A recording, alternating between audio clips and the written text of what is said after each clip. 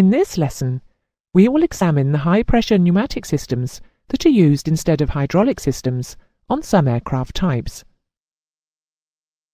These systems are not generally used on modern transport aircraft, as large components such as landing gear are operated more efficiently by hydraulic power. However, these systems are still in use on some older aircraft, such as the Fokker F-27.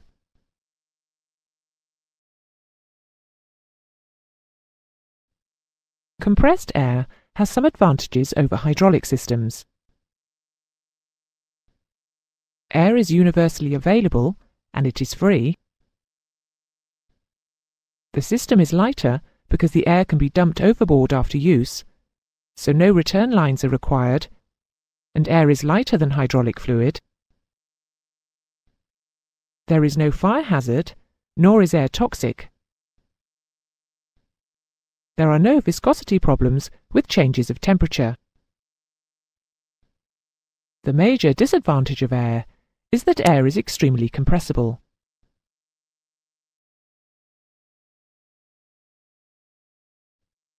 The diagram shown depicts the high-pressure closed centre system used on the Fokker F-27. The two four-stage compressors are driven from the accessory gearboxes of the turboprop engines.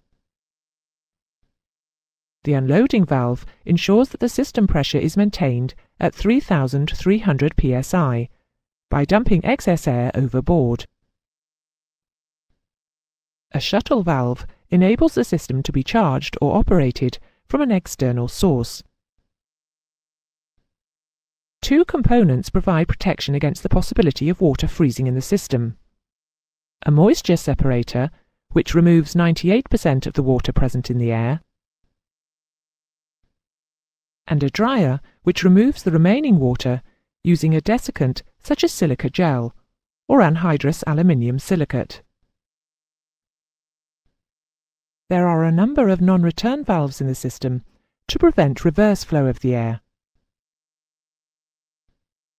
Filters ensure that the air is clean before it enters the system.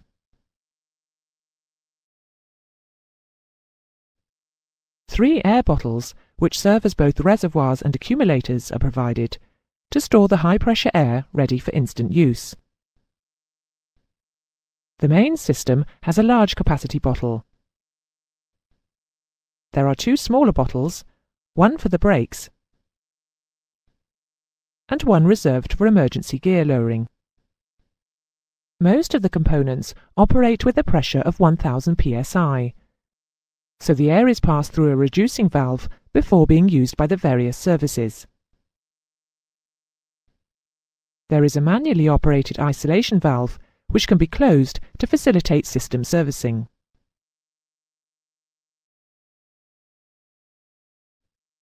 That is the end of the high-pressure pneumatic system lesson. You should now know the advantages and the major disadvantage of such a system.